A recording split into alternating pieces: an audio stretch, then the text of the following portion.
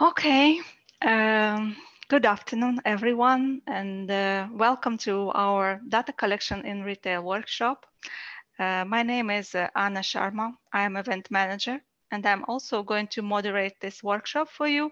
So if you have any questions or you need help, please ask me through the chat.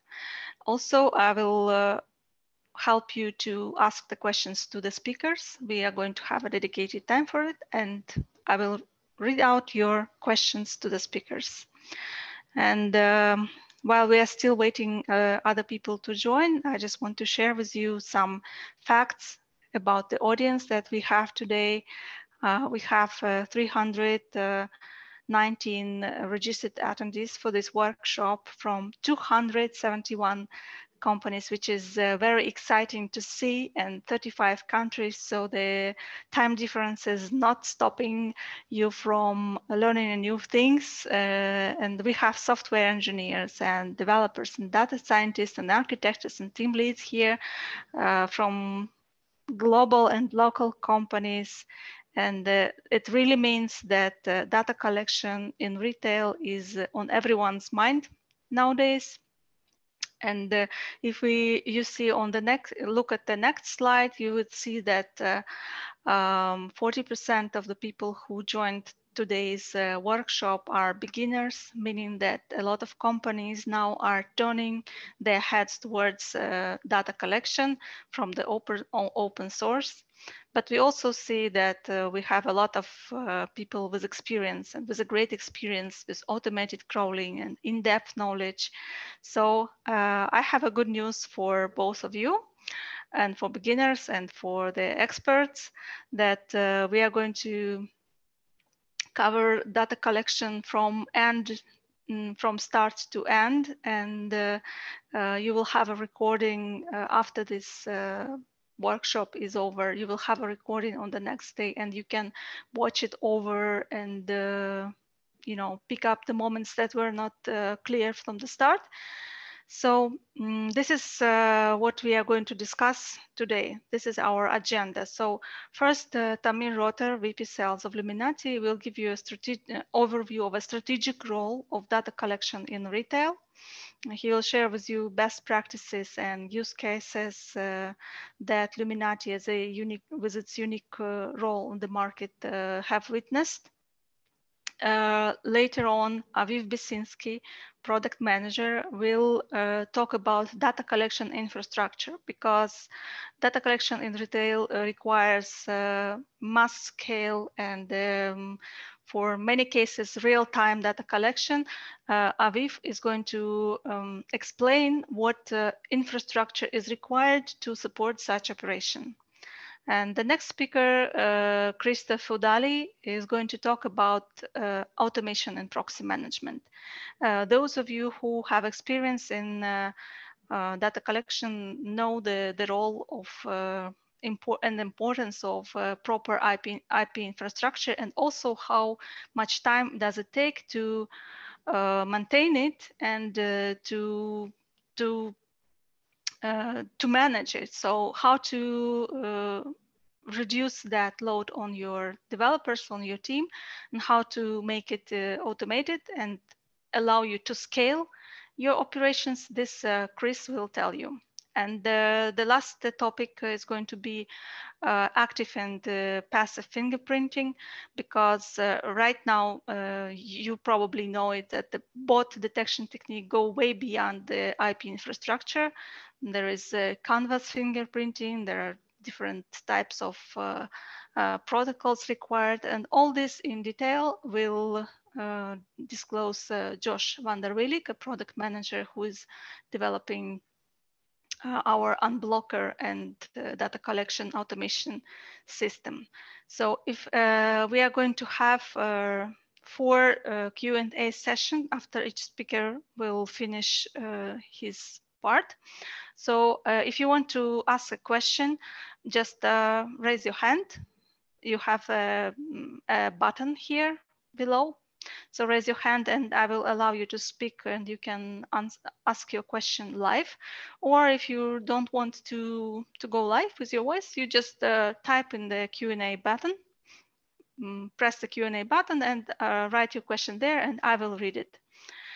Also, I want to remind you that the 30-minute one-on-one session is a part of the workshop. And since we are not going to cover all the questions because we have only 2 hours, you can use your personal link from your email and have a session with one of the Luminati experts after this workshop is over. So I guess most of the audience already joined our workshop and watching, so we are starting the main part. And let me introduce Tamir Rotter, VP Sales, with his keynotes about strategic role of data collection in retail. Tamir?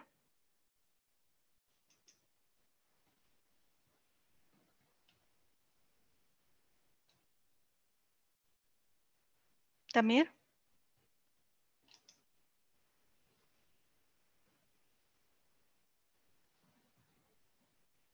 Tamir, we cannot hear you. Can you unmute? Hello, can you hear me now? Yes. Sorry, apologize. So I was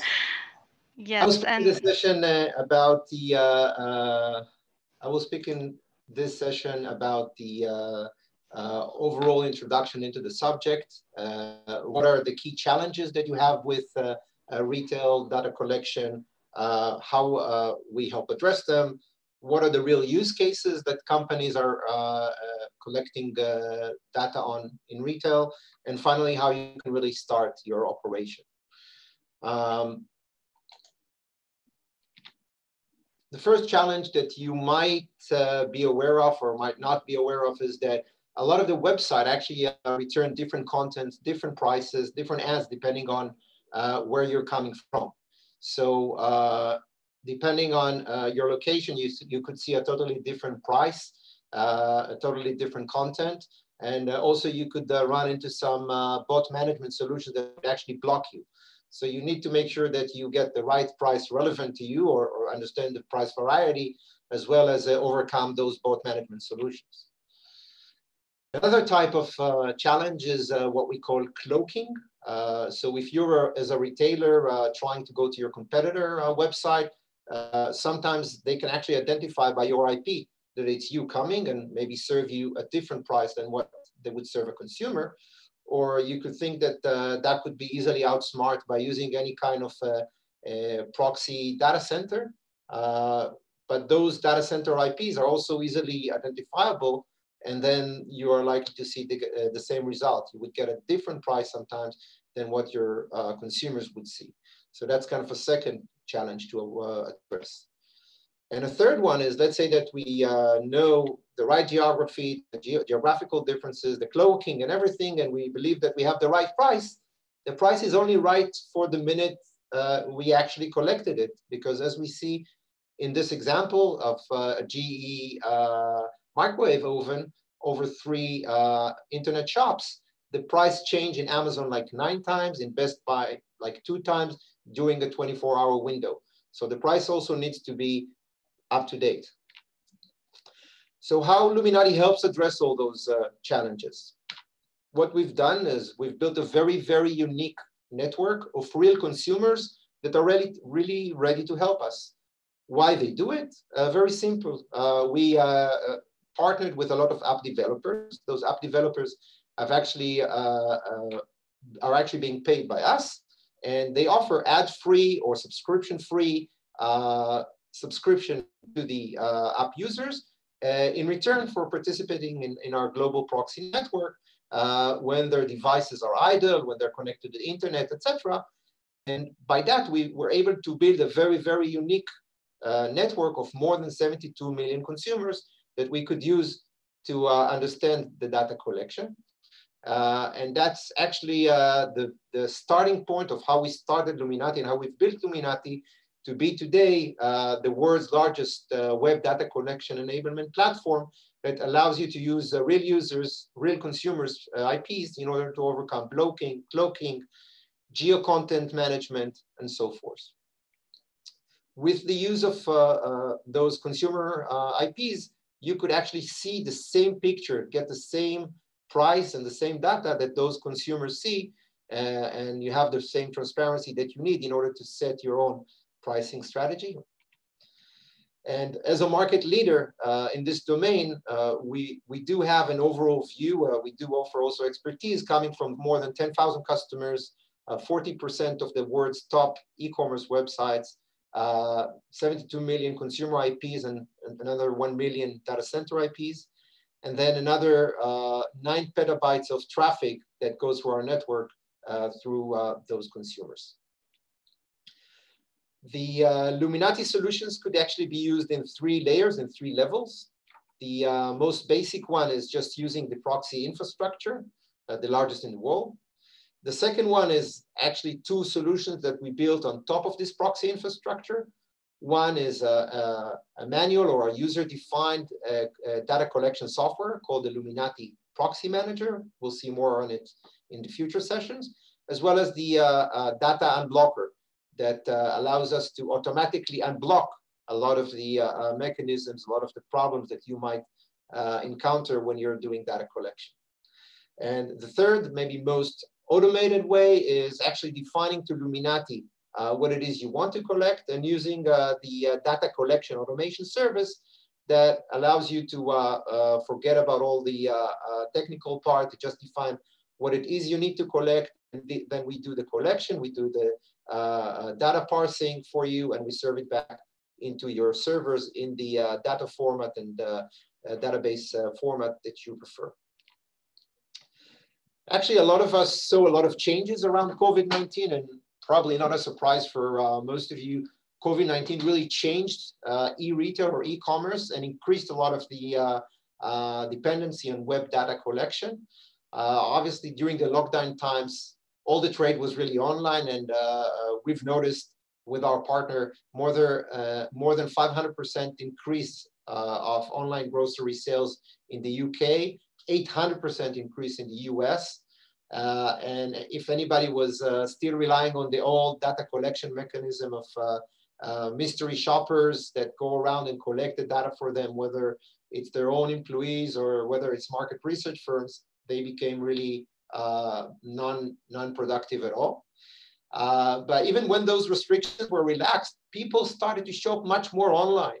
And there's a lot of data to actually support it, but maybe the most important one is that we analyzed the e-commerce buying or usage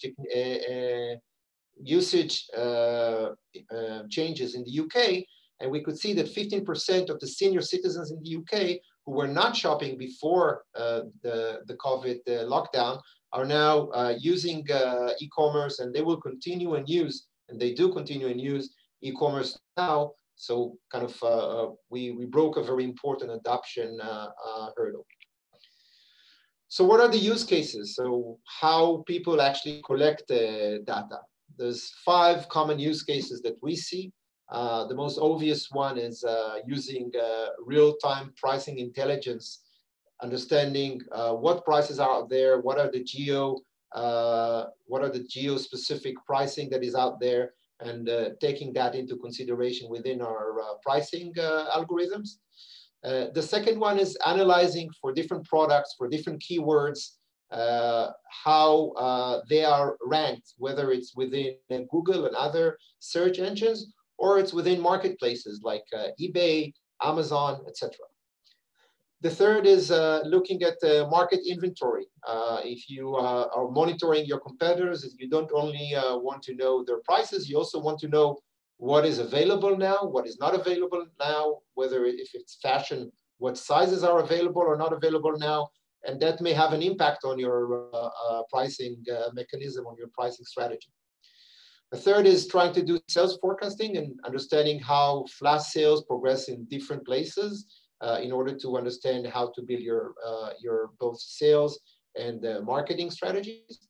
And the final one is looking at product descriptions, product reviews, customer feedback, and understand how different products are doing, how different websites are doing in terms of the service, in terms of customer satisfaction, in terms of how products are being presented, and so forth. And let's look at 2 use cases.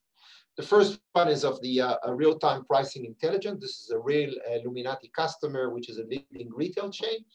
The challenge that they shared with us is that they wanted to scale the data collection over 8 target websites and overcome a lot of the blocks attempts and getting live data from all those target websites. And the question was how to do it successfully, and also, how to split that without consuming too much data over a short period of time.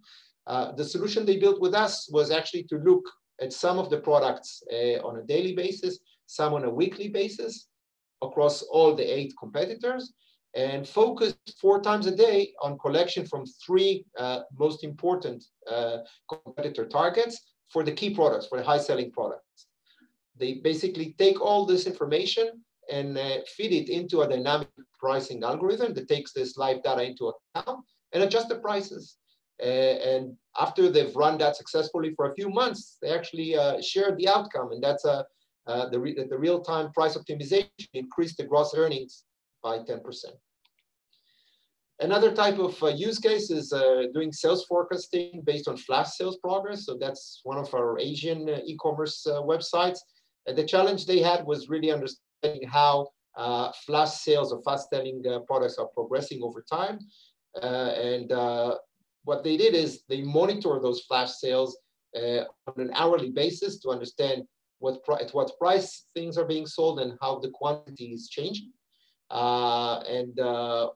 By doing that over the whole flash sale process, they could understand how, what are the times that the product is selling more, what the times that the product is selling maybe slower, and with that, improving the product curation, the pricing strategy, and trying to build up the right stocks of those key high-selling products ongoing.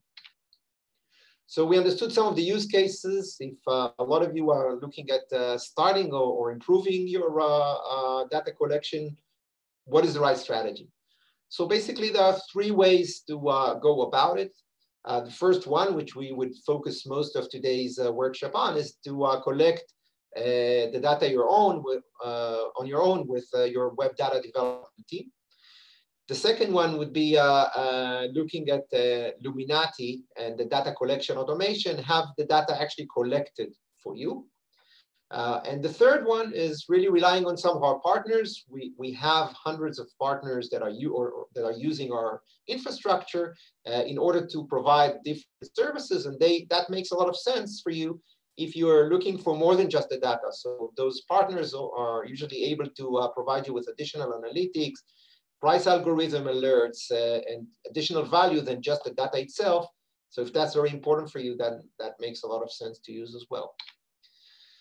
So as a summary of this introduction, I could say that companies find it really hard to compete and to adjust their pricing without doing ongoing data collection. It's not a one-time exercise. It's something that you need to do considering both the time, from 1 hour to the next, as well as the geo differences. You really want to rely on real consumers' IPs in order to make sure you get the right data and you're not being cloaked. And there's actually quite a lot of information that you can collect. It's a hard choice sometimes what you want to focus on, but it's a choice you must make, and you should prioritize your data collection efforts based on what provides the most value to you now.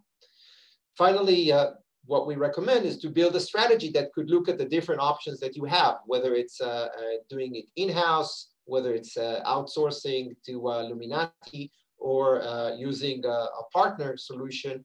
And it really all boils down to understanding what skills you have or you don't have in-house, and what available stuff you have or you don't have in-house, and obviously the limitations of those different collection approaches, because once you take things and you outsource them, you might have a little bit less control on how things are being collected, how often they're being collected, and that might be important for you when you consider the solution. So in the next sessions, we will focus more on the actual technical collection and how to overcome those challenges that we've mentioned. Now I'm really putting it back to you to see if you have any questions. If you have any questions, I'm just reminding you that you have a Q&A button below. And and take the opportunity and ask the question now. I see that we have one question from Naveen, who is asking Tamir, how do you collect sales data?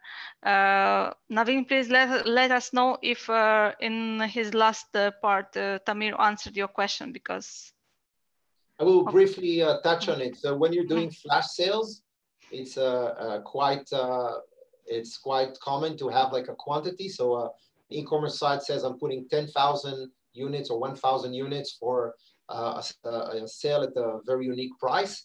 And we're basically tracking hour by hour or every 30 minutes how how many units are available. You can usually collect it from the flash sale web page.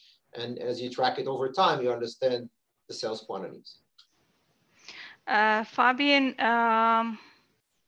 Fabian is asking, if you have a site that you want to web scrape periodically, can you identify and display all the difference between two consecutive sessions, or would I need to do that in the application or database level? So what we do, we allow you to collect the data and store it in a data set. Whether if you do the collection, it would be your data set. If we do the collection, then we could do the collection from two different geographies. And when we provide the data, it's up to you to define how you want the data served to you. And definitely we could we usually highlight in those cases data that is being collected from one endpoint versus another endpoint, and then it's easy to see the difference. Okay, and how you manage the real-time data? An example, dynamic. Okay, so usually the data collection itself, if you limit it to not too many sources, it's something that happens within seconds. So the time it takes you to send requests, you send parallel requests to, let's say, 3 of your competitors, get the data, get it back into your algorithm, it's like 5 seconds. And then you're usually within maximum 10 seconds able to apply your own real-time pricing algorithm and serve the best price back. You could do it in real time. So it's mostly in travel that we see customers that do it in real time. In e-commerce, usually it's enough that you do it on your own, let's say on an hourly basis or on a 30 minutes interval. So you do that calculation on your own once every interval, and then you adjust the available price or the offered price on the website. Okay.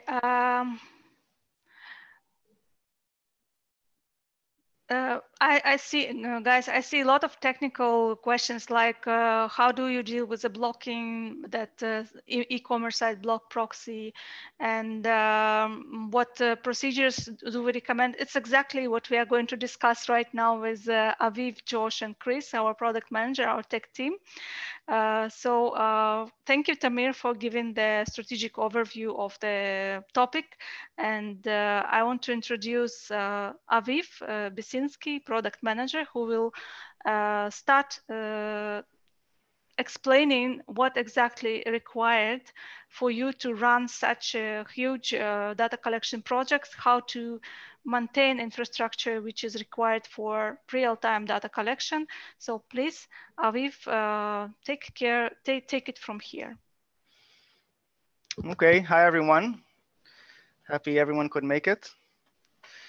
So my name is Aviv Besinski. I'm a product manager in Luminati. I manage 2 proxy networks, the static residential network and the data center network, and also a product called SERP, the search engine results page.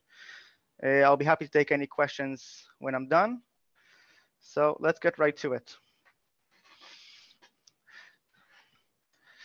Mary, you are not sharing your screen. Aviv, sorry, you are not sharing your screen. Sure. Can you see my screen now? Yes. Okay, great.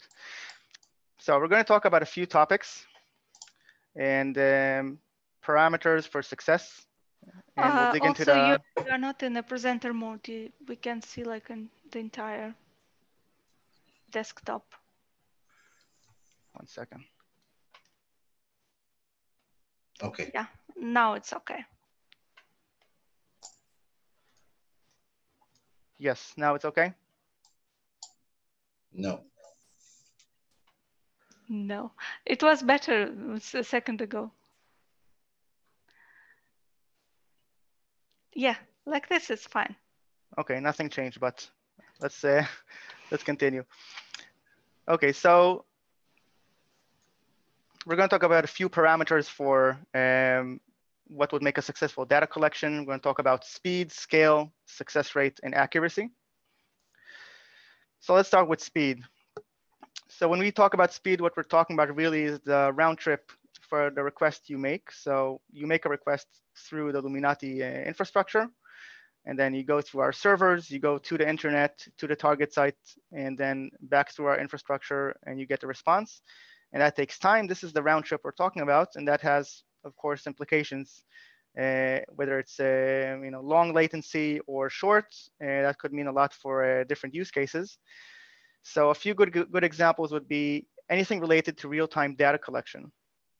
If you can imagine one of these websites where you search for a flight and try to look for the cheapest flight, many of these websites will compare in real time and collect data in real time. And then if it takes, let's say, 5 or 10 seconds, there's probably a much higher chance that you're actually going to buy a ticket than versus something like it'll take 2 minutes. In that case, you're probably going to leave the website and go to a competitor. So this is something very important, and there's different ways we can improve that. It starts with the architecture on the vendor side. So just for example, we have super proxies in our system, and we've made the super proxies that you go through automatically be the one closest to you. So we do these kind of things to reduce the latency. And then there's different things you can do on your side to make it shorter as well. It depends on the type of IP that you're using and different setups on your internal architecture. So this is definitely something you want to take into account. The second thing is maximizing value from your existing resources. So the more requests you can send in a given time and the more responses you can get allows you to collect more data in real time and then make more value in a shorter time period. So that's, of course, also very important. The next topic is scale. So I wrote here that a customer and provider should be able to support usage spikes mainly. As for the provider, it means that our architecture, our system, our network should be able to support whatever usage you have in routine, and also when you have usage spikes. That's something that we've never encountered a problem with. So, but it is something that you want to check if you're starting to work with a new provider. And as for the customer, it means that your own architecture needs to support your usage spikes. So just a quick example, if you're sending requests through a server, which has, let's say, a 200 Mbps connection, but you're sending 1,000 requests per second, that's probably not going to be supported by your server. That's something you want to take into account. Also, data quality can vary with different scales. So it might work fine on a low scale, but then when you start sending more and more requests, for example, on some hot season, then you might notice that the target site starts sending you false information or corrupted information. So that's something you also want to keep in mind when you scale. It's not only if technically you can send the request, but also are they successful and is the data correct? And just bottom line is you want to make sure you don't have any bottlenecks in your data collection operation. A quick example would be Christmas season peak. You send an X amount of requests every day, and then suddenly in Christmas you send 10X.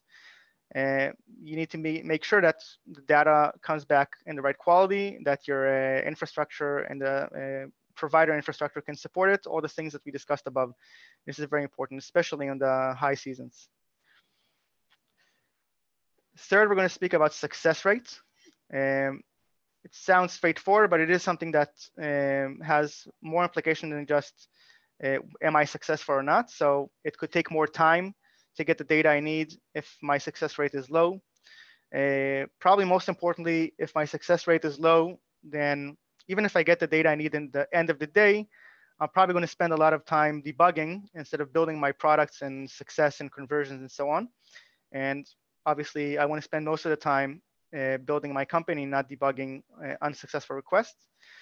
The third thing is that when you have a low success rate, you're actually paying more for the data. So this is like a simple equation here. If I'll take a quick example, if you have a 50% success rate, you're actually paying 2 times more for the data that you're collecting. So this actually has a significant financial implication. And that's definitely something that you want to take into account. And the fourth point is accuracy. So it actually relates to the scale we discussed. So you want to make sure that the data that you're collecting is accurate. And that means not only the request was successful, but also it's presenting the right data. It's not being spoofed. There's different ways to check that. There's different ways to check also anomalies. So for example, you're getting some price rating for around some range for a long time, and then suddenly there's an anomaly. The prices skyrocket or go down or something of that sort. You probably want to check if you're getting false information. So this is very important for database decision making. It's important for real-time data collection, database products, and so on. And it means that you need to put some thought into the data quality verification. Not only did I get the data, but also is it the right data? Let's talk about a few things now related to the infrastructure and the layers above the infrastructure. So on the bottom, we have the proxy infrastructure. It's also a standalone product. So it could be one of our proxy network, which we'll discuss soon. But also that would be the infrastructure behind some of our other products that Tamir had mentioned, and Josh will also speak about later on. So that's the proxy infrastructure, the grid, so-called. Then above that, we have the proxy management layer. We go through the infrastructure, but we need to manage it. We need to manage sessions, cookies, user agents, different rules that all needs to be managed. Also debugging, analyzing, collecting logs, and so on. This is done through our proxy manager. Chris is going to talk about that soon enough. And above that, there's the digital fingerprinting. Since we all know websites are becoming more and more sophisticated, it's becoming more critical to have a higher level of code and proxy management using the right cookies, fingerprints, and so on. Josh is going to talk about that also as we continue. So I'll just elaborate a little bit about the proxy infrastructure and things related to that. So there's a few elements that we need to take into account. When we go through a proxy infrastructure, and there's different proxy types, different proxy networks, for example, residential, data center, mobile, static residential. The important note about that is that these are, the IP type is an IP property. It means that's just a given. It's a value assigned to that IP address, and there's nothing you can do to change it. So unlike other things, like user agents or other parameters, you cannot change the IP type. If it has any importance, and it does for your proxy operation, for your data collection, then you need to make sure to use the right IP type. And also you need to be aware that this is something that you won't be able to get at scale by just getting a few servers. This is something that in order to accomplish, you need to go through a proxy network. Then we have the scale. This is a network property. It means that we allow you to go through millions of IPs, many millions of IPs, and that has a great implication on the success rate, the ability to scale, to get more data in a shorter time period. And that's something that you cannot reproduce with just getting a bigger and stronger server or a handful of them. You need to go through a proxy infrastructure. And third is global coverage. And this relates to both the IP properties and the network property. So the IP itself is listed with a specific geolocation. That's not something you can manipulate through code. That's just a given. And it's listed in different geolocation databases that websites use. And then there's also global coverage. That means if you're going through a network that offers a wide global coverage, it means you can go out through different geolocation exit nodes. To reproduce that without going through a proxy infrastructure would mean getting a large number of servers and place them out through different physical locations around the world. Sorry. So a small example would be that will emphasize the 3 points is using a proxy infrastructure versus trying to get one server and collecting data. So let's say you want to collect pricing data, and then you get one server, you place it in the United States. In that case, the server would have a data center IP type. It would be a data center. And the websites would notice that, and that might affect the quality of data you get or your success rate. Also, the scale you could reach with one server would obviously be very, very limited. And third, the IP is listed as a certain country, in this case, the United States. That means if you need to check information relevant for different geolocations, that would not be possible. Great, so now we're going to talk about a few types of the ways websites look at your IP or your requests and classify them or apply different blockings to them. So there's three main groups. One is the IP-based classifications, second is geo-based, and the third is rate limiting. So we'll say a few words about each of them. So let's start with the IP type. There you can see here in the picture that there's a few types of IPs. Most commonly, we have a data center type of IP. This is usually server IPs. And then we have the fixed line ISP or mobile ISP. These are residential IPs. It means when you go, let's say now you take your home computer and go and check your IP type, it's most likely going to be a ISP type IP. That means it's a human user. It's an IP assigned to a home or to a mobile device. So that has different implications on how the website look at you. And this, as I said before, is a property of the IP. So in a few words about each of the main proxy networks. We have the data center network. Luminati has today already close to 1 million IPs and rapidly expanding around 93 or 95 countries. The key advantages of a data center IP is that it's more cost efficient, it's cheaper, and if you can work with it and manage to get the data you need, it's just more cost efficient. It's fast and it's stable. The reason it's fast is because there's just less hops on the way. So the round trip we discussed earlier is shorter. That means you get your data quicker. And if you're doing real-time data collection, that's very important. And secondly, it's stable. It means the IP doesn't rotate. Unlike with a residential peer-to-peer network, which I'll say a few words about soon enough, with this IP type, the IP will not rotate at all, unless you want it to. And third is that it has also a pretty wide global coverage. You can go through a variety of countries and cities. As for the disadvantages, the pool is big, but comparing to the residential peer-to-peer network, for example, it's much, much smaller. There's close to 1 million IPs versus 72 million IPs for the residential. That means the pool is smaller, and also data center IPs are easier to detect. That's not to say that you can't do almost anything with data center IPs, but the websites might be less forgiving when they see that it's the IP type is a data center. As for the residential network, so this is actually the first product Luminati came out with a few years ago. It's probably the largest residential network or any proxy network in the world with around 72 million IPs per month. These are real user IPs coming through our SDK. So when you go to the website, this is our actual real user IP. This is amazing and it gives great performance. You can target pretty much any country, city, ASN, carrier, and so on in the world. The coverage is amazing. And since it's real user IPs, these are almost 100% undetectable.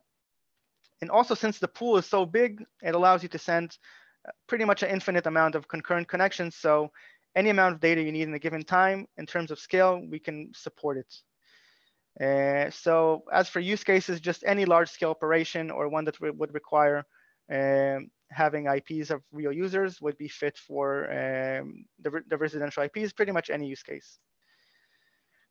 The static residential IPs are one of our, it's actually our newest proxy network. It's been around for around 1 year plus.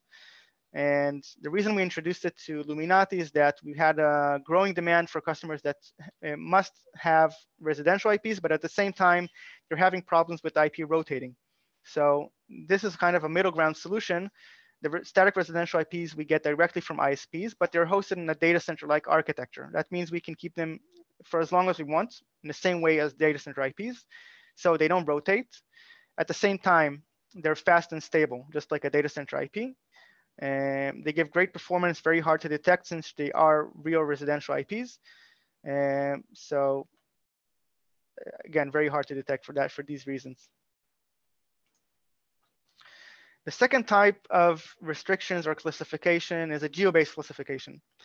So today websites, in many cases, especially in e-commerce, when you go to a website, it first checks where you're coming from, and then it might serve you custom content or language, and maybe the flow of the user experience is a bit different. Also, you might have different pricing. In other cases, there's some features that can be open or blocked based on geolocation. So for example, it's very common that you can go to an e-commerce website and then you get to, you want to check out and you see that shipping is blocked for your geolocation. In order to do that, the website needs to see what's your geolocation. Also, if you want to collect pricing that's relevant for different countries, then you would need to go through the right exit nodes so that you would be served the right information. Some services are blocked altogether. We see that many times with streaming services, which are just open or blocked for different geolocations. And also there's the entire ad industry and ad verification specifically. So in order to monitor and sample and check out ad campaigns, you want to go through the right exit nodes for the right country. This way you get information that's relevant for the specific campaign going in some geolocation or some geo-based campaign.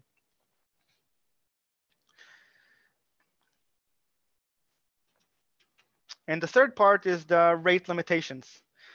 So websites for a long time have been using rate limitations. Originally, this is something that's used for not allowing an option of harming the website, something like a DDoS attack and so on.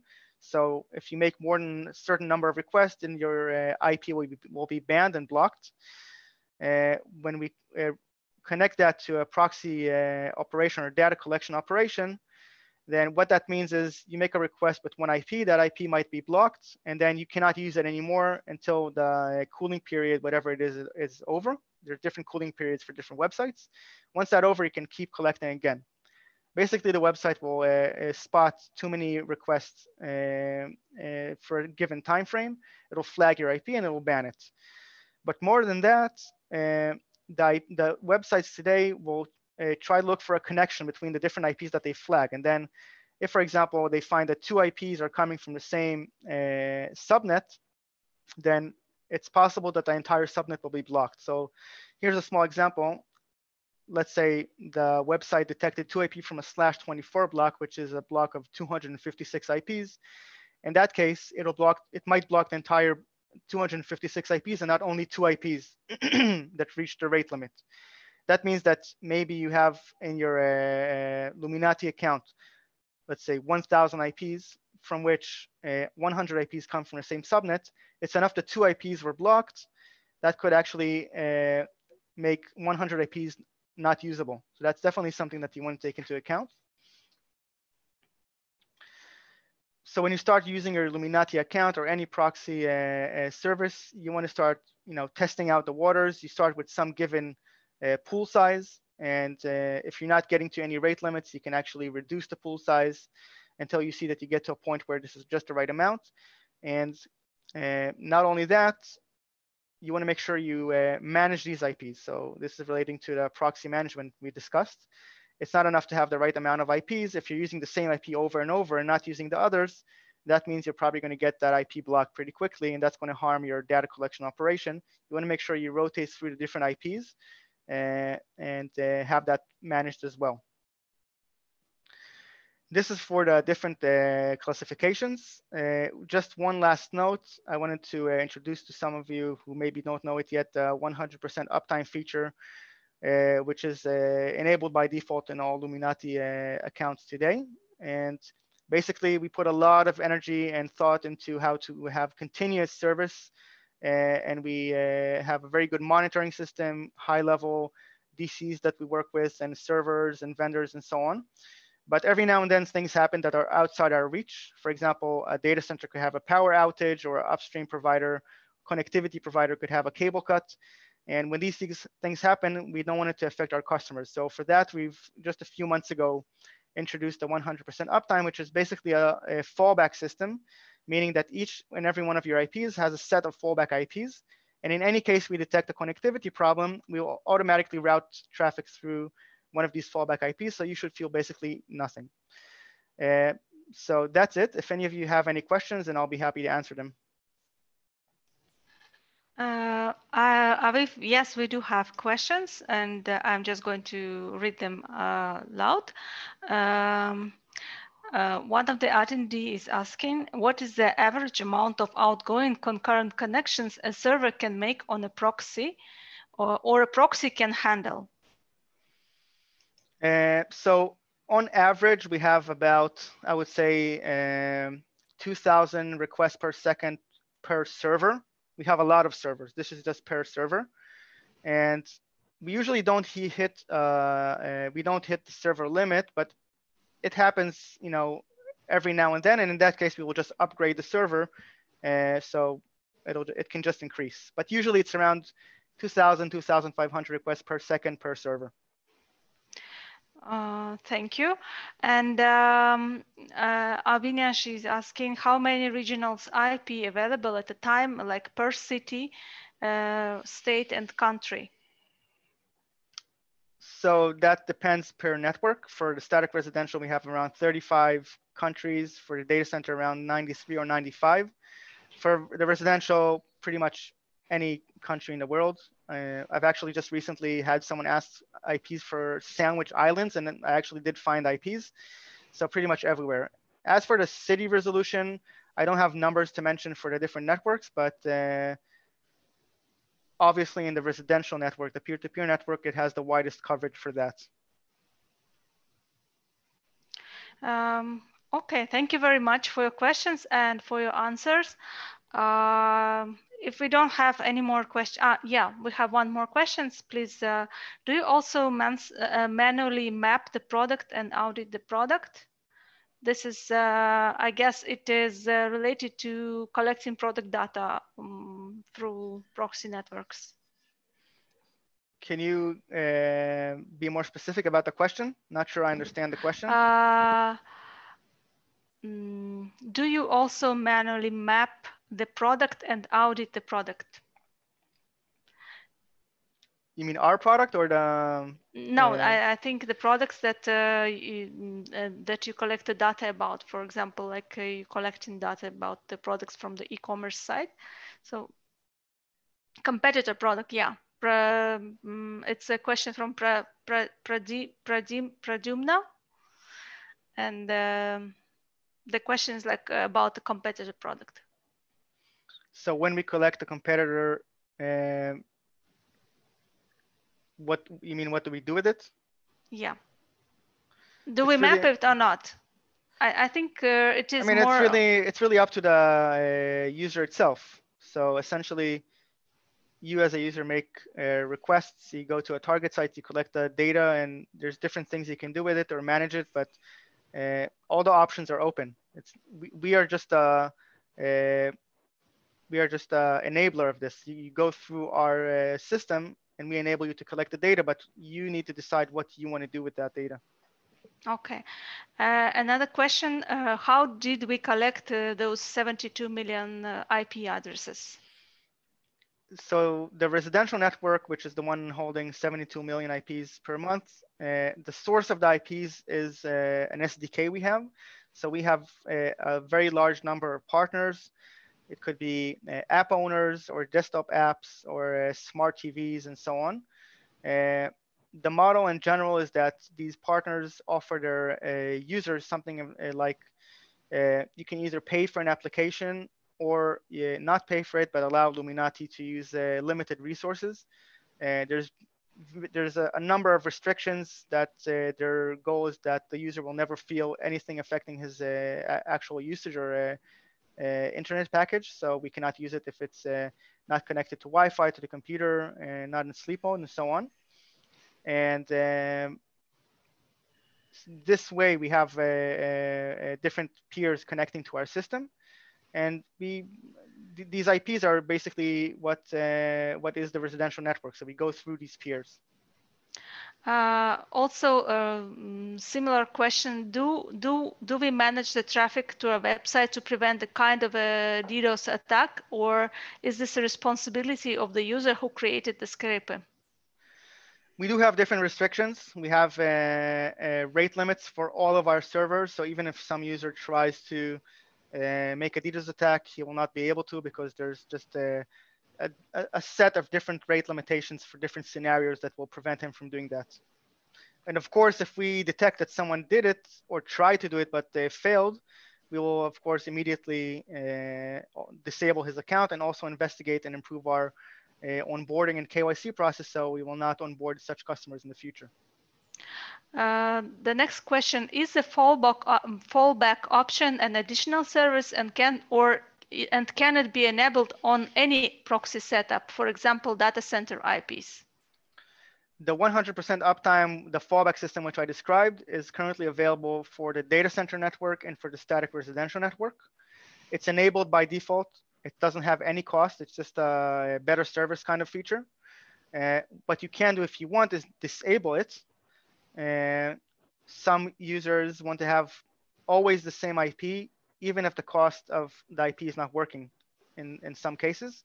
So they can just disable it. Also, if you make a request and you mention a specific IP that you want to target, we will not use the fallback system. We will assume that you need the specific IP, but any other scenario, the 100% uptime or the fallback will work, and it's completely free. It doesn't require making any changes in your code or anything else. It's fully automated.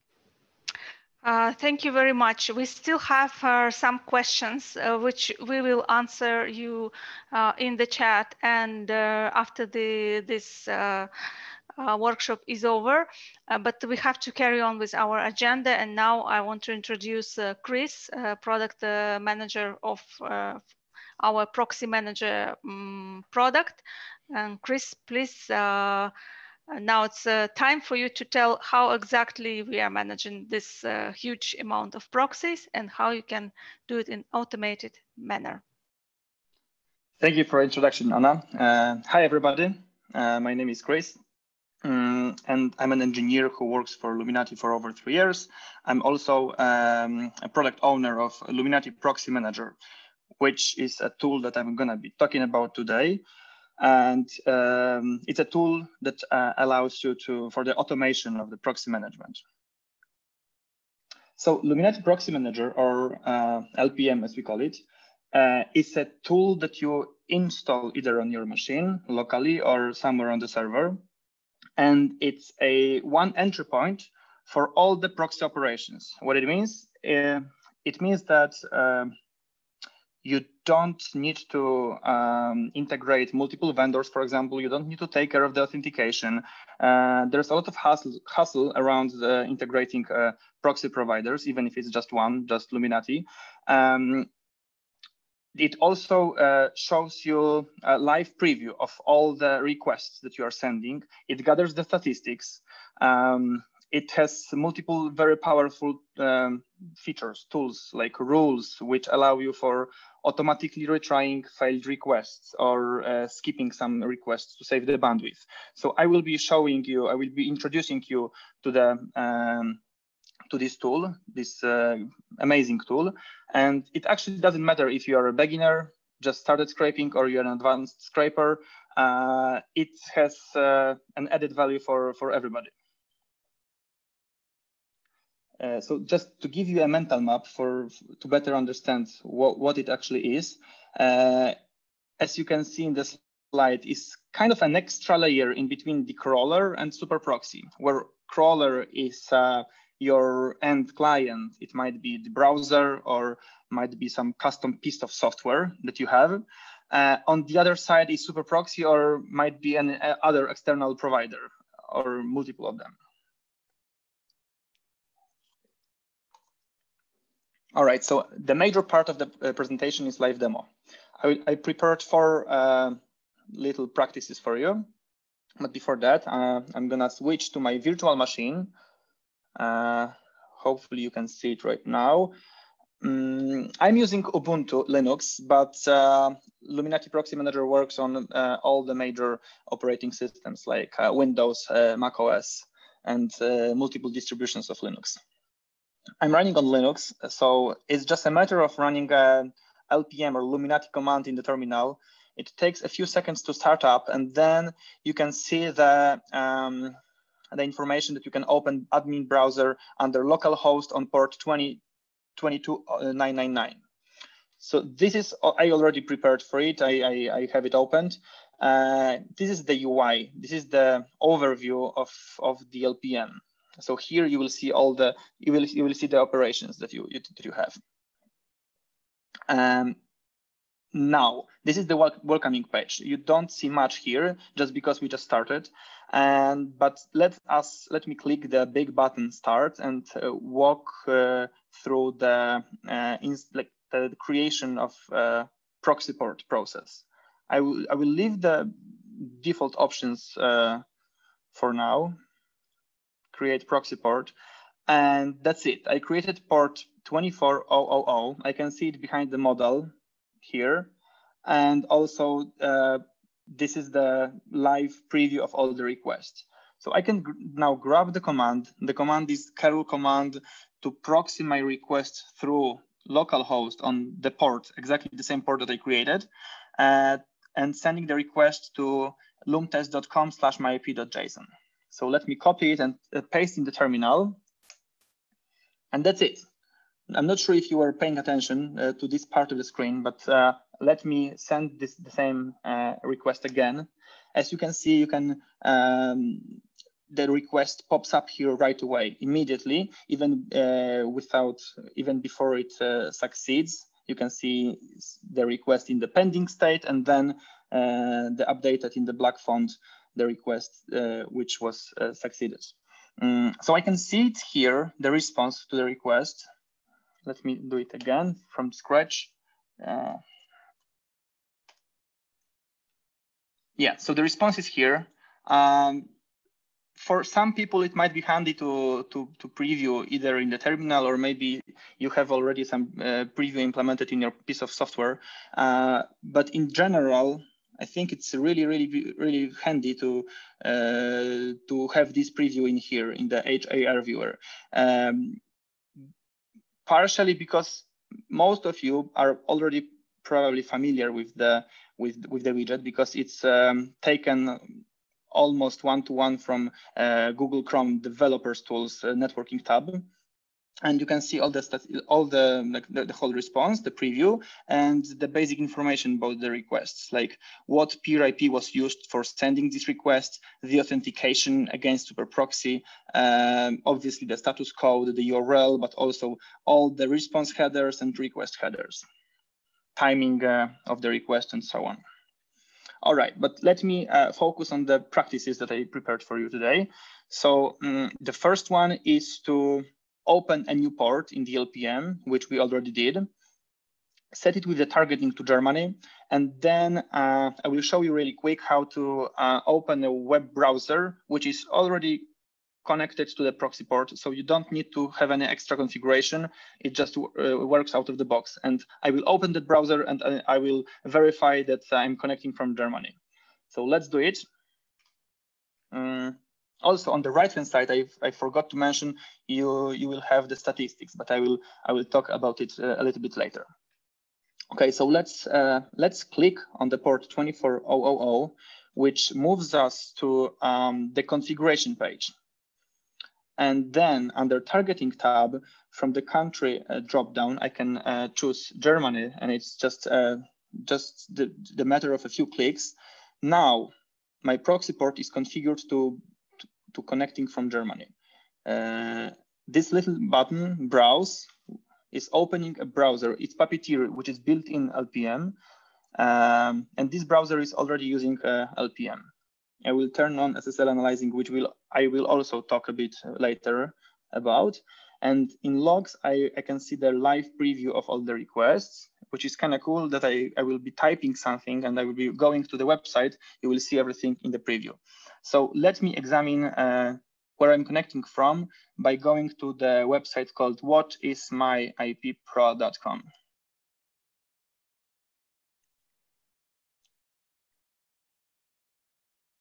All right, so it says I'm connecting from Germany, which is fine. This is exactly what I wanted. On the left-hand side, you could see multiple requests. That's because one page load requires multiple subsequent requests, like libraries, JavaScript libraries, or images. Now, let me change to whatever other country, like Brazil. Hit refresh. And you can see it was so easy, like 2 seconds, and I changed my location where I'm connecting from. All right, so that's it. That was the first practice, a really simple one. Let's move on. Let's talk about IP rotation. So the very basic breakdown of the proxy operation may be that there are two categories. All the proxy operations may fall down into two main categories. The first one is where you are connecting from the browser and you're performing some kind of a session. So let's say you are going to some e-commerce or social media website, then you authenticate yourself. You're giving the credentials, you log in, then you can verify some kind of maybe advertisement, or you're checking some price, whatever you want, whatever your business requires, and then you log out, and only after that you want to rotate the IP. So during the session, you want to use the same IP for all the subsequent requests. Why? Because otherwise, it would be super easy for the target site to detect suspicious traffic, something unusual. If you're a real person browsing internet, performing some actions, you are connecting most of the times from one IP. It happens in real life that your IP changes if you are losing connectivity to your local network, or you're traveling and you're switching the IPs. But it's very rare, and for sure it's not like rotating on each request. So to be a real person for the target site, you need to persist the IP. On the other hand, it's a completely it's a completely opposite use case when you're scraping some endpoints on some API. Then it's not from the browser. Most likely, it's from some kind of a bot or your custom software. You're sending single requests, and each request should be done from a different IP. Why? Just because if you're sending hundreds of them or even thousands of them, you want to hide your identity. You don't want to be seen as a one person. You want to be seen as many people as possible. Again, not to get blocked. So how it's done using DLPM? Very easy. It's so common to switch to use either long single session or rotating that we decided to make it as simple as just choosing one value from the dropdown. So by default, if you create a proxy port, it uses a long single session. How it works in practice, that if I keep refreshing the website, I will see the same IP over and over. You can see that 181 and persists. No matter how many times I refresh the page, it persists. In some cases, when you're using residential and real connections from real people, it sometimes may get changed just because there's nothing else to do because the peer becomes offline. So this is very specific case when we can't persist the IP, but this is fine. As I said before, real people also sometimes occasionally change the IP. But for example, in static network like data center or static residential, we provide you with the same IP over and over. And of course, you want to change it sometimes after you perform the session. So you can change it from the UI, like clicking this little icon. Now it will get changed. There's also an API and other methods, but it's up to you when it changes. The other example that I gave you with scraping some APIs is better to use rotating IPs. And in this case, every time I refresh the page, I will get a new IP. And actually, behind the scene, this page loads. This page requires me to send over 30 requests, and each request is sent from a different IP. So for this target site, it's very easy to detect that I'm not a real person. But of course, you will be sending these requests from the not from the browser. All right. So as you can see, it's just a matter of 2 clicks to change from IP rotation to keeping the same IP. Let me get back to the presentation and move on to the next practice. So next practice is introducing the rules, which is a really, really powerful mechanism in LPM, probably one of the most important part of the LPM. And it's a generic mechanism. So it's a mechanism where you define a trigger and an action. Trigger might be based on status code. It can rely on the time, the whole journey of the request, the total response time. It can rely on some part of the response. It can scan the response HTML, and for example, if it detects some like text captcha, then it can trigger the rule. And the action might be also it can vary. We have we can ban an IP, retry the same request, we can skip the request. It's up to the use case. I will introduce you to the two most common use cases. The first one is retrying on failed requests. Okay, so I will set a rule to retry on a request if the status code is 502. So let's get to the LPM again. I will move back to long symbol session because I don't want to rotate automatically. I mean, on each request, I want to rotate only based on the rule. So this rule is so common that we decided to give you a preset. It's a shortcut for creation this rule, retry failed requests. If I click it, it will open the whole configuration of the rule. So it says that if status code of the response is starting with either 4 or 5, then it's gonna retry with a new IP.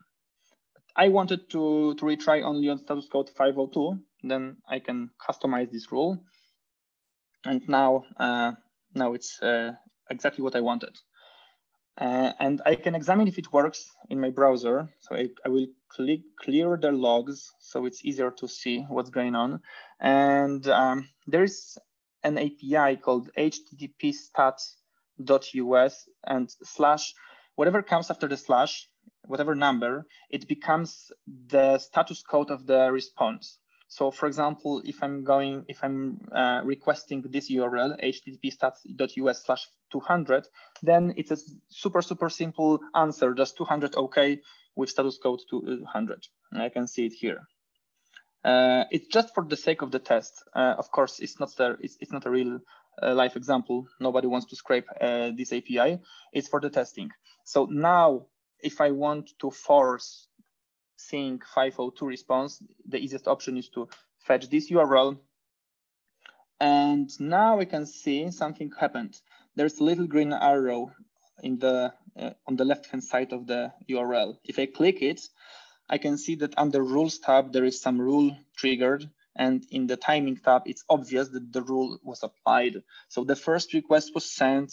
It took 703 milliseconds. And then after that, LPM noticed that the status code is 502, so it decided to retry with a new IP. And in a real life example, if you rotate the fingerprint, the IP and maybe some headers, then hopefully you will get the response, the desired data. Okay, so let me close it and let's get back to the presentation. Let's move on to the final practice that I prepared for you today. And it's also utilizing rules. In this case, we are gonna optimize the bandwidth. So I will create two proxy ports. I will leave the first proxy port with the default configuration for the benchmark, so to see the comparison. And in the second proxy port, I will define a rule to skip loading images, all the images and media types. And I will load the same website using these two proxy ports and compare the results. So let's do it. It's going to be a really interesting practice. I want to start from scratch. So I'm removing this proxy port to leave the previous configuration and starting from scratch, creating a new proxy port. I can call it a benchmark.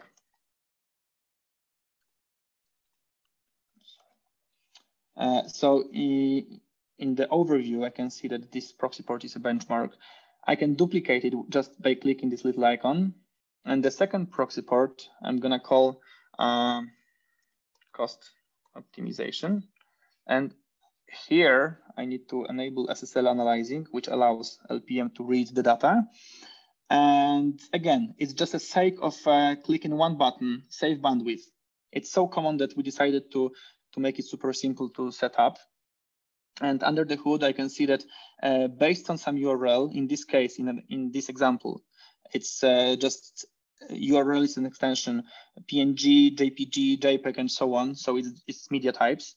If URL is one of these, then you can either bypass proxy or you can skip loading this request. You can give the null response.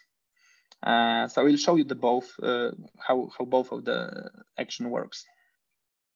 All right, so this is already working. I can of course customize it, but let's leave it for now.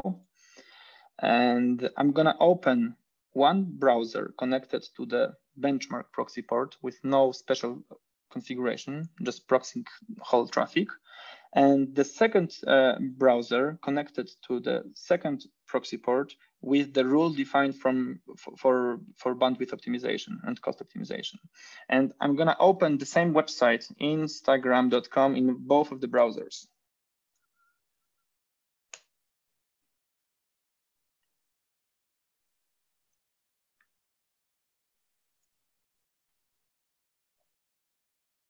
All right. So as you can see on the right-hand side, we have a regular landing page of Instagram.com, which is fine. On the left-hand side, though, we have very similar website, similarly looking, but there's no images on it. So this is exactly what we wanted. We skipped loading images. On average, it will be faster to load the same website without images, but most importantly, we spent less traffic, so we will pay less for the proxy. And there's multiple cases where you're scraping some e-commerce, for example, and the only thing you're really interested in is to see the inputs, to pass the credentials, and then verify some tiny part of the website. It might be the price, it might be the title, the advertisement, but you don't really need all those images, all those I don't know, icons. So it might be really huge save for you. Okay, I promised also to talk a little bit about bypassing proxy. So now I will close those browsers and I will modify this rule not to give null response, but to bypass proxy. And let's open again Instagram.com. And I'm gonna go to the overview to see what happens in the logs, in the statistics. Okay, so again, it's a regular landing page of Instagram.com. So what interesting happened here? The interesting part of what happened here is that part of the website was loaded by using the proxy, and part of the website was loaded using my local network.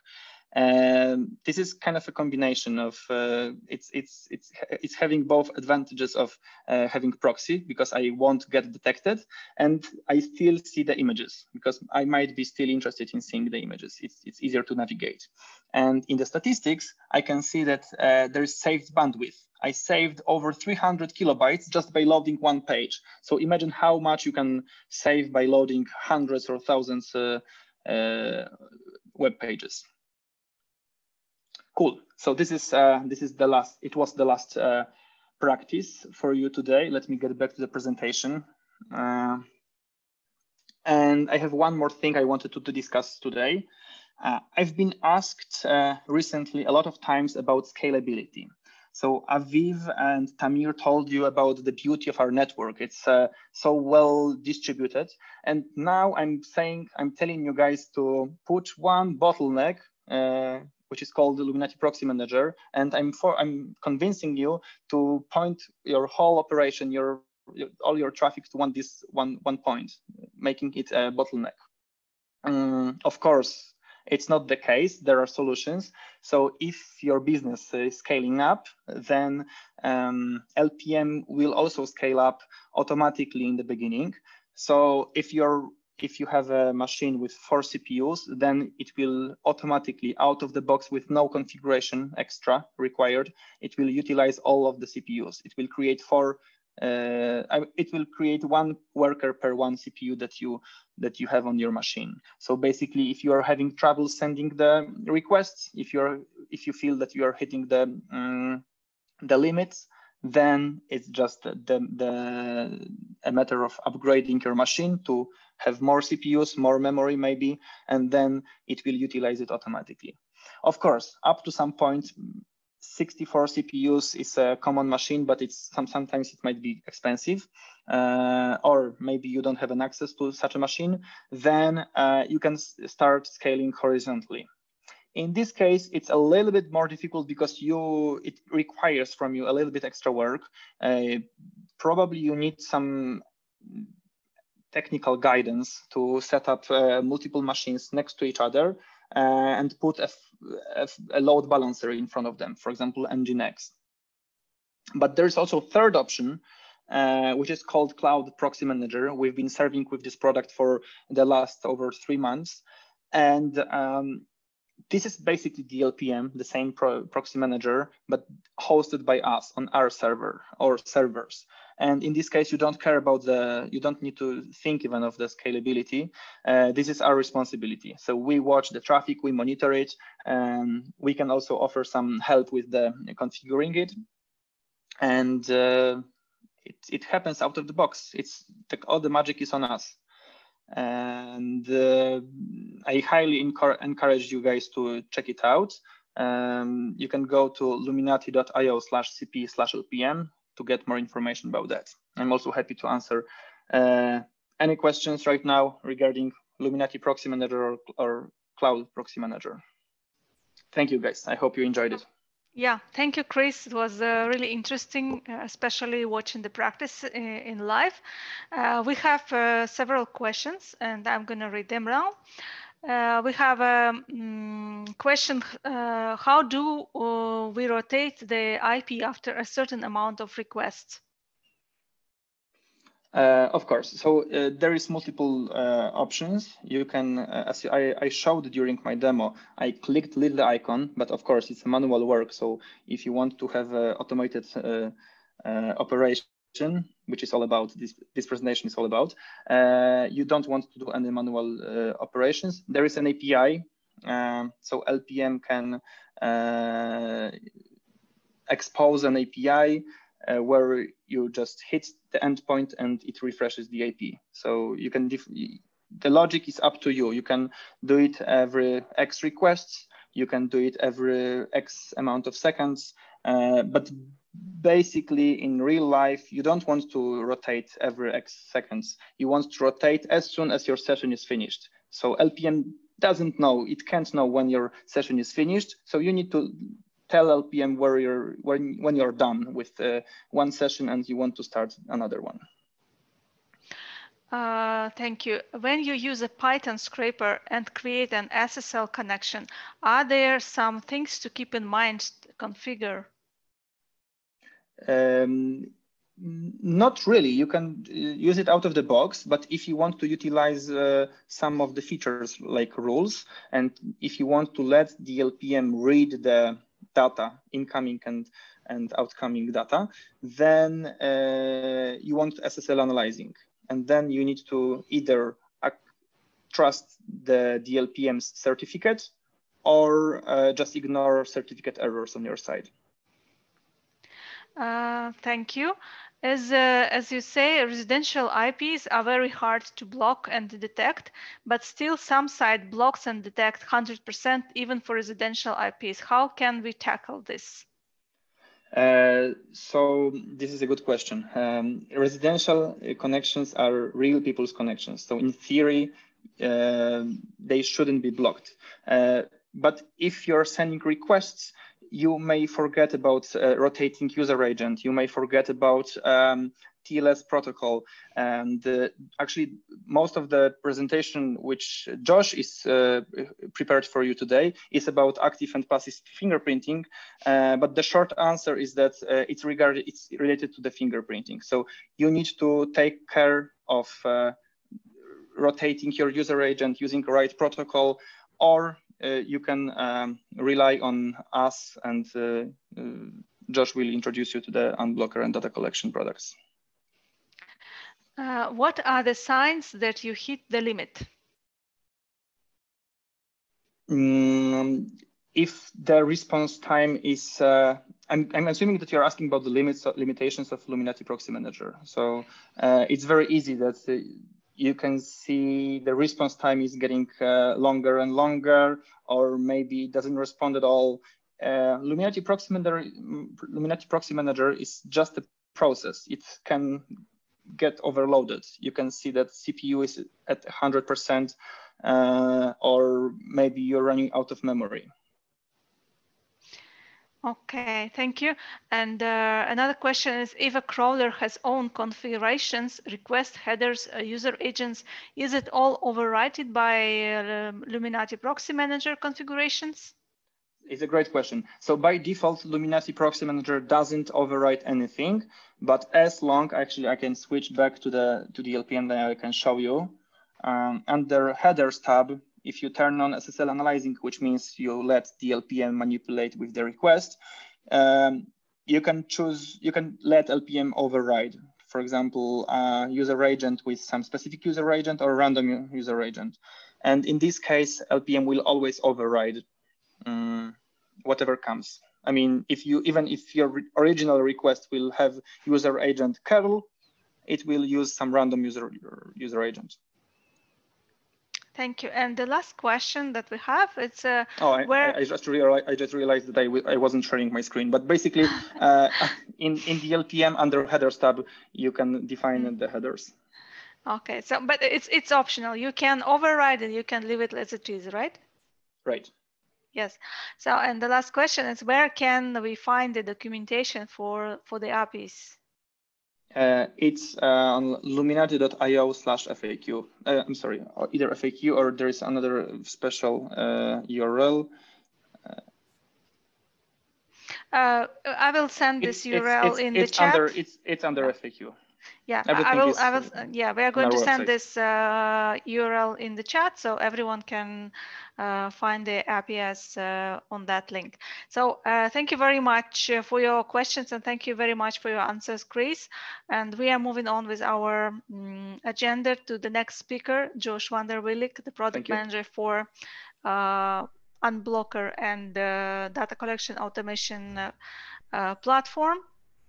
And now most of the questions is going to be answered. What do we do when we are getting blocked, and what can we do beyond the IP infrastructure and the proxy management?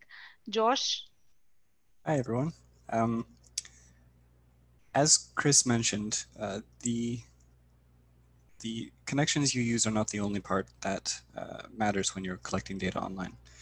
So I'm the product manager of the Unblocker and the data collection automation products at Luminati, and these products are both focused on helping you solve the fingerprinting problem. So a residential IP might look exactly like a normal household IP, but if the site that you're talking to can still read patterns in your traffic, then they can still detect that it's you even though your connection is correct. So just a brief high-level overview. Unblocker is kind of an intelligent proxy that we developed to reshape your traffic as you send it. So if you're sending incorrect headers, or you're not sending from, or you're not rotating IPs correctly, then Unblocker will attempt to fix the problems on the fly without your application needing to change. So it's like a drop-in replacement for your existing system.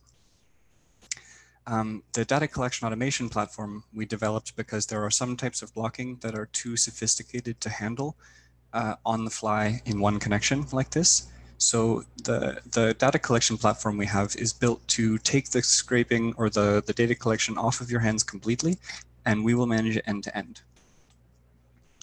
So when you talk about fingerprinting, there's a golden rule, which is you need to pick an example that your application is trying to look like, and you need to unify everything that you can to that example. You don't change things randomly. You measure the real world to see what it looks like, and then you make sure that your application looks like the real world. So an example of this is the headers that you use. If you say use Chrome 84 to browse a website, Chrome 84 is going to be sending some headers when you load a page for the first time. You need to be sending these headers if your application is trying to load a page for the first time. If Chrome 84 is not sending particular headers, then you can't be sending these headers because that makes you different from Chrome 84. This is a mistake I see quite frequently. People don't pay attention to when headers appear because not every page load is exactly the same. When you arrive on a website for the first time, you will get one set of headers. And if you reload the page, you'll get a different set of headers. And an image request will get a different set of headers. So you need to pay attention to which headers are being sent for the specific request that you're trying to imitate. So in this example, a new page load will not receive or will not send a cache control header, but a reloaded page will. So I often see people build data collection systems using the cache control header because they're doing their development and they have the dev tools in their browser open and they see the cache control header. But it doesn't occur to them that the cache control header is only there because they've been reloading the page for testing multiple times. The order of headers that you send can be used to measure if you are a real browser. Because Chrome 84, for example, will send all of their headers in a very specific order. And if your application is claiming to be Chrome 84, but the headers that you're sending are in a different order than Chrome 84 sends them, then a smart website can take a look at that and make a guess that you're not really Chrome 84, because if you were, you would be sending them in the correct order. So by default, the dev tools will show you the headers in an alphabetized list. And if you click View Source, you can view the something much closer to the real traffic that's sent. This is an example where even though there's the view source option and you can check what you think is the real order, the only 100% reliable way to know this for sure is to use a tool like Wireshark to inspect the traffic going through the network, because you can't always trust that your tools are giving you an honest answer, and we'll review something about that later. So the protocols that you use are also important. If a website supports HTTP2, which is like, it's a new version of HTTP designed to stream multiple requests over one connection. If it's available and you're running a browser that supports it, then the browser will use it. This means if you're running Chrome 84, then Chrome 84 will actually use HTTP2 if it's available on your target website. However, most data collection applications don't use HTTP2 because it's harder to implement and it's easy to use the default request module that you're importing into your code. The issue is, since it's supported on the website and it's available, or since it's supported on the website and since the browser that you're claiming to be would use it if it was available, then the fact that you're not using it is odd. And it's a little bit hard to detect, but some websites can detect this and can decide that you're not really the browser that you're saying you are. When you're using HTTP2, one thing to note is that the headers change almost completely. You see the case changes, they're all lowercase now, and there are these new special headers, authority, method, path, and scheme. Going back to the example I talked about earlier, we found a bug when we were developing the unblocker proxy, because we're using Node.js, where these 4 headers were being sent on the network in the opposite order that we had them listed in our code, just due to the way the internal HTTP2 Node.js module works. So we thought we were doing one thing, but we weren't measuring the real world, so in reality we were doing something different. So this ended up being the result of some blocking, and once we fixed it, the blocking went away. When you make a TLS connection to a website, Chrome 84, for example, will make a connection with a particular set of ciphers, because Chrome on Windows will have some certain cryptographic ciphers that it supports, and they will also have a bunch of extensions to the TLS protocol that they support. The ciphers that you support, the TLS version, and all of the extensions are not going to be the same by default if you just use something like Python SSL connections or just your standard requesting module. This one it's harder to detect from the client website because they need to integrate fingerprinting software deeper into their web application stack, but some websites do this. It's also much harder to fix from a code standpoint because this is not like a common module that exists and you have to do a little bit of custom building. In our case, we actually extracted the SSL connection libraries outside of Chrome and made them a part of our proxy. So our unblocker proxy will actually make a TLS connection exactly like Google Chrome would make a TLS connection. So we have a demo of this. We built a website. It's not a fully reliable fingerprinter, but it just checks for some of these things to see if it looks correct. So it's like a good sanity test for you, I think. botcheck.luminati.io. If I reload this page, you will see, first of all, that cache control is listed in a tricky header list. And you will also see that it passes all of the checks. So the user agent is correct, the header values are right, the TLS version is right, the HTTP2 settings we're using are correct, because this is a real browser, so this would make sense. And if I move now to curl and I do the same thing, curl botcheck.luminati.io, you see fail because the user agent wasn't what was expected. And if I add the -v flag, actually maybe I can make this a little bigger. I'm not sure if it's very visible. Edit preferences.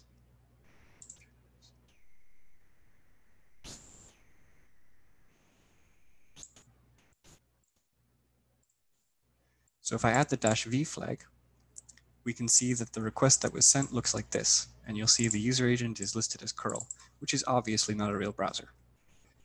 So you might say that the way to fix this is to go to the network tab and we'll take the user agent that Chrome is sending. Let's try it.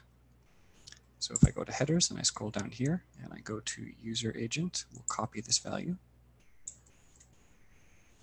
And then we'll send the same curl request as before, except we will add user agent and the user agent that we have from our Chrome request. So now the outgoing request looks like this. And the response is that it's a fail, a lot of fails. So the user agent was right, but now all of the header values we're sending are not right. We didn't send the correct accept header. The TLS version wasn't correct. We're not using HTTP2. The TLS ciphers were wrong. So you might say, why don't we just copy the request as curl? We can copy everything the browser is sending and we'll send it the same. So let's try it. So you see all of the headers that the browser would be sending. And when we run it, we see that it's still a fail. And the reason for this in this case is because the browser is making this request over HTTP2 and curl is making this request over HTTP1. So nothing really lines up between the two of them. You can make curl request over HTTP2 and you can find a version of curl that uses the correct TLS version. Probably you won't find a version of curl that uses the right TLS ciphers. But this is just an example of if you're not carefully considering your code, it can go wrong without you noticing. So, oh, hold on, I had another demo. If we make the same request to botcheck.luminati.io using our unblocker proxy, let's do it clear, then we paste. So you'll notice that the request was only specifying a proxy port, proxy server, a proxy user, and we're allowing the proxy to intercept the TLS connection and make changes, and the URL, and everything passed. The target site, in this case our own fingerprinting site, didn't realize that anything was out of order. All right, so that's for passive fingerprinting. And our unblocker proxy will fix things like the headers that you send. It will pick the right TLS protocol. It will pick the right HTTP2 version or the HTTP version for the site that you're talking to. If the site that you're talking to only supports HTTP1, we'll pick that automatically. But if it supports HTTP2, then that's also what we'll pick. We have some retry logic inside of unblocker. So if you make a request to a site and we are able to read from the response content that the answer the site gave you is a block, we will make some changes to the request and we will retry it under the hood, trying to get you to 100% success rate without your code needing to handle this on your side. If you're dealing with a target that is more advanced, you might be using a full browser. Full browsers are much more complicated to get right. They have a lot more attributes, they have a lot more technologies inside of them, and they have a lot more points that you can measure. And the more things you can measure about a system, the easier it is to get one thing wrong. So active fingerprinting is when a site will send you some JavaScript or change their behavior in order to measure something about your response to it. So maybe they'll send some JavaScript library into your browser to measure a bunch of properties and send back a report. Or maybe they will redirect you through a flow of pages, which doesn't have any purpose other than to see how your connection and your headers and everything about your browser changes between requests. The way that you interact with the page can be used to measure who you really are. Like if you're a real user and you go to some search site, you'll navigate to eCommerce.com, you'll click on the search bar, you'll type in your query, you'll press enter, and then you'll scroll down the page until you see some link you like, and then you'll click the link. An automated browser like Puppeteer, by default, if you're not careful, will do something like navigate to the search page, click on the URL, type your query much faster than any real user ever would, click on search, jump down on the page directly to the link that you care about and click it. And you're missing the scrolling and you're missing the smooth typing. And if a site is watching for this, this can be used to detect that it's not a real browser and not a real user. Some sites will abuse edge cases in common protocols just to see how your browser responds to it. So for example, we found one site which was sending a deliberately malformed cookie because Chrome by default will take this invalid character in the cookie and expand it to 4 spaces. And Node.js, which is what we were using, will refuse to process the request completely. And if you enable kind of relaxed parsing of the cookie, then it will expand it to 1 space. So in this case, you can see that the real browser will send back a different answer than our own data collection system, even if everything else was correct, just because we're handling an error in how the site is sending us a cookie in a different way than the browser is handling it. Some sites will append some kind of identifier to your local storage to track your browser between sessions. So you need to make sure that you're whenever you are changing to a new kind of logical session, so if you do a search and you click on a product and you collect the info about the product data and you want to do this for a new product, this would be a point where you would want to change your IP, clear your browser storage, maybe pick a different user agent, something about making sure it's a new logical session and everything is different from this, or everything is different in this session. If your browser, or if you're using a real browser, some websites will check for WebRTC IP links. WebRTC is a technology that allows browsers to stream data between each other. And this streaming happens over the UDP protocol, not the TCP protocol. And the consequence of this is that the traffic does not go through your configured proxy connection. This can be used to leak the IP that your browser is actually sitting at and skip your proxy network completely. So you need to make sure that your WebRTC settings in your browser are configured to route your traffic through your proxy. The naive answer to this problem might be to disable WebRTC completely, but this is not a valid approach because, as we covered earlier, we can't change things randomly. We have to align everything we're doing to the real world. And a real user doesn't have WebRTC disabled on average. And if you're different from the average real user, that's at least one data point that can be used to remove you from the crowd. And if they have maybe 2 or 3 data points that can remove you from the crowd, then they can identify you specifically. Canvas fingerprinting is another technique like this that is very, very common. The target site will send some code to your browser that will draw a picture in your browser. And the result of this picture, the pixel specific values will depend on the graphics hardware you have installed and possibly the fonts that you have installed. And these things are difficult to change, so most people don't have any defense for this. You need to experiment with this to see how to solve it correctly. It can be different for every site, depending on what behavior the site expects. One answer could be to add noise to your graphics canvases, just to make the result different every time they draw a picture. Another answer might be to install an extension that changes your canvas properties. It's something that you need to test and to see if it has any impact. The window size you use can matter because the average real user is going to be on probably a laptop, a phone, or a desktop. Phones have a bunch of specific standard sizes. Laptops are usually 1366 by 768 or 1920 by 1080. And Puppeteer by default, as an example, will launch at 600 by 800. And it's not invalid to browse the website, or it's not invalid to browse the internet at 800 by 600, but it's different from what most people normally do. And that can mean that you're detected because you're not part of the crowd anymore. If all of this sounds like a headache, and we've been building a platform to fix this so we know for sure that it is a headache, you can let us take this burden for you. Our data collection automation platform allows you to specify what data you want to collect and how you want it to be delivered, and then we handle the crawling completely. We manage the browsers, we manage the proxies, everything. So I can show you a demo of how it works.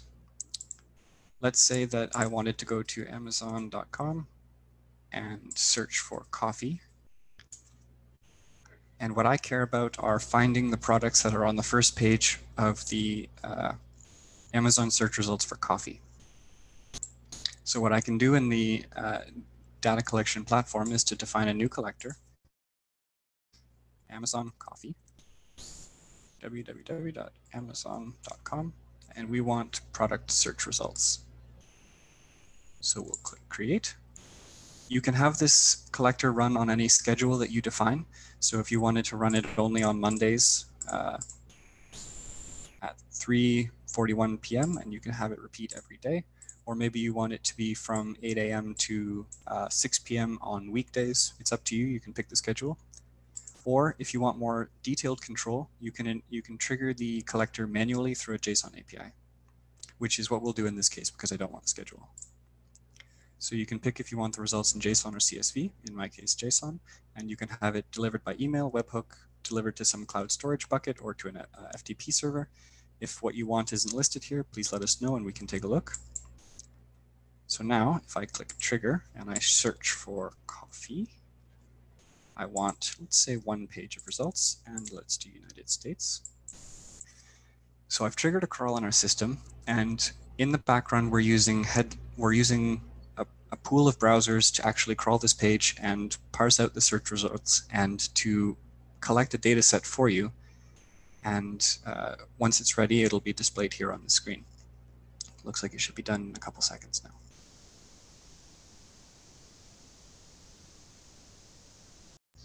We also have retry functionality built into this system, so if something fails, then we will try it again in the background to see if we can get it.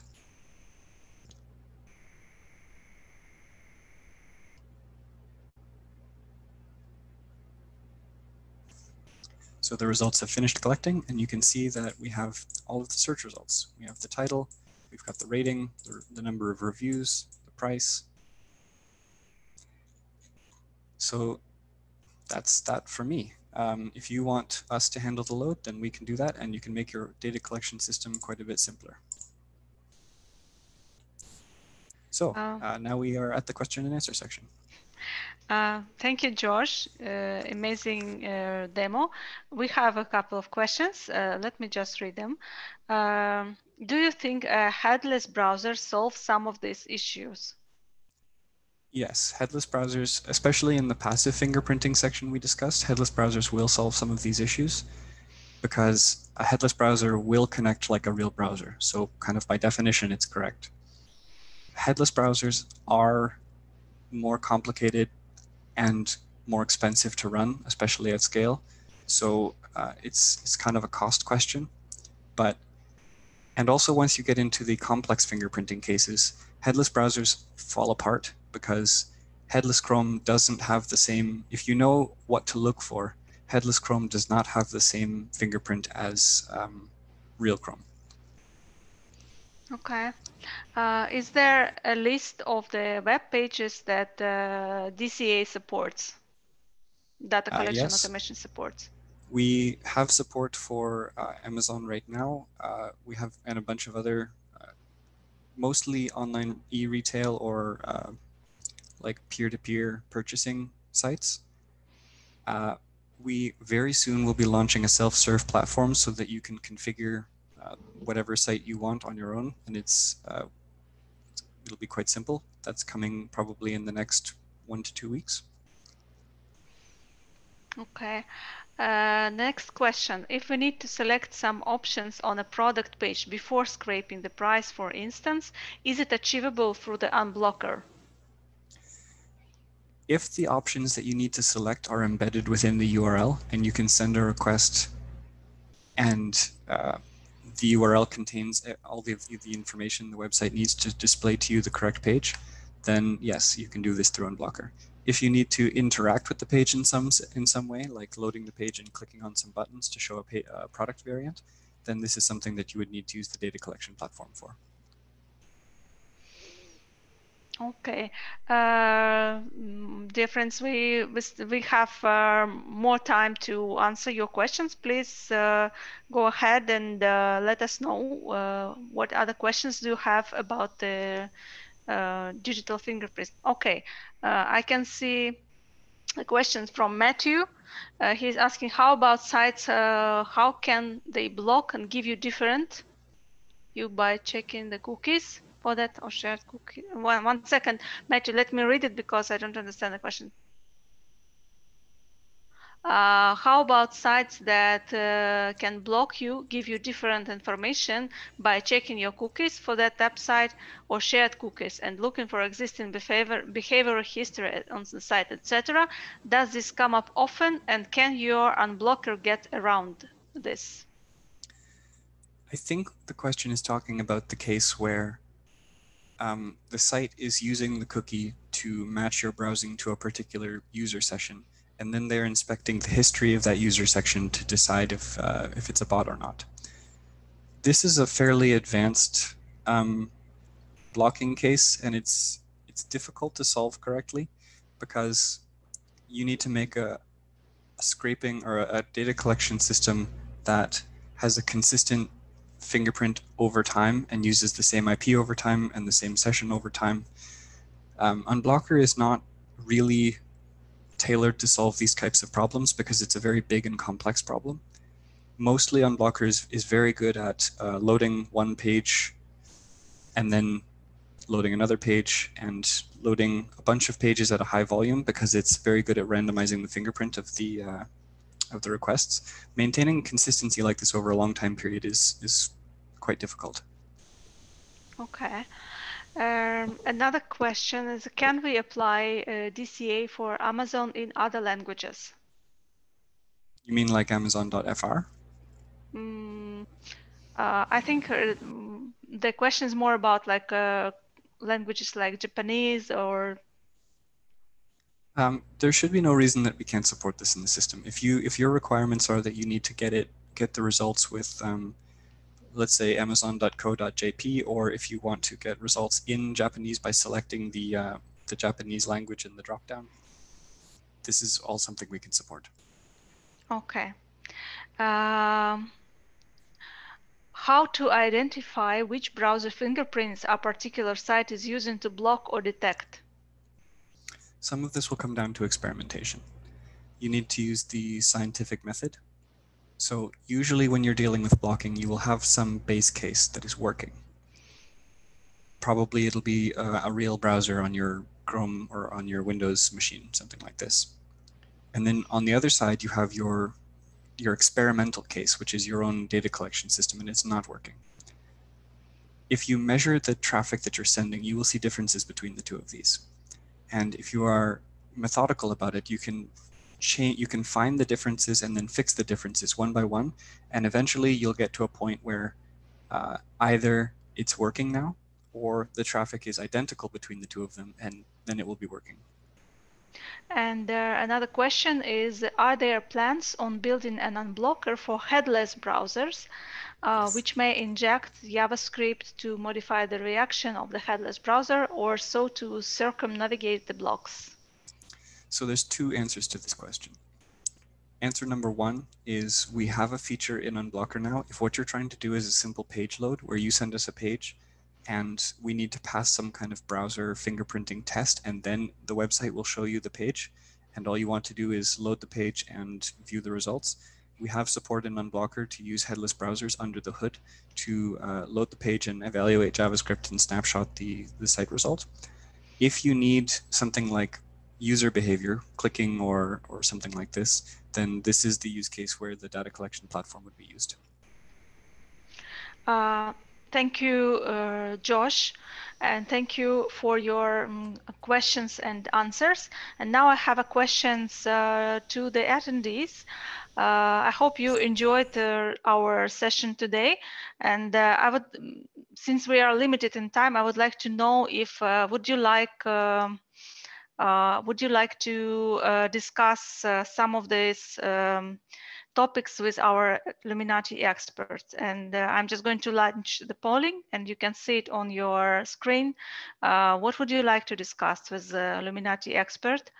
And you can have a multiple choice if you have more than one questions. If something is not answered during these 4 sessions that we had today and you have project in mind that you want to discuss in private or you hesitate to discuss during the public session, please go ahead and pick up the answer.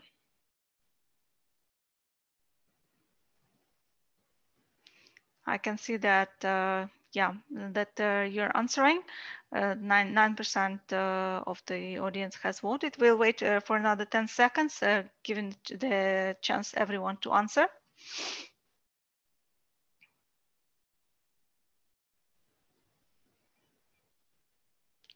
So for you to understand, during such session, you can address any kind of problems you have, like architecture, what is the optimal way to build it, optimization, how to build the system which is going to be ergonomic towards your DevOps resources and cost effective at the same time, or how to deal with particular tough target sites that you really want to collect data from. So all this can be addressed. So thank you very much for everyone who have voted. If you didn't want, but you still want to have the session with our experts, you will get this link on your email. And right now I want to introduce a little bit, like this is our team who has been supporting you behind the scene today, and they are there with their schedule to answer your questions. And the nice thing about this workshop, we appreciate your time that you spent today, 2 hours with us, and we want to give you a bonus of $100 to experiment with our proxy and test all the solutions that we have mentioned during the sessions. And of course, we are going to share with you a presentation. You will be able to download it as a PDF file, and also recording of this session. And please stay in touch with us on social media. We are presented on Twitter, LinkedIn, Facebook, and on Reddit. So go ahead, let's be friends. I know there are many people, we are friends already. And thank you for your time, and it was a wonderful evening. Thank you very much for attending our data collection in retail workshop.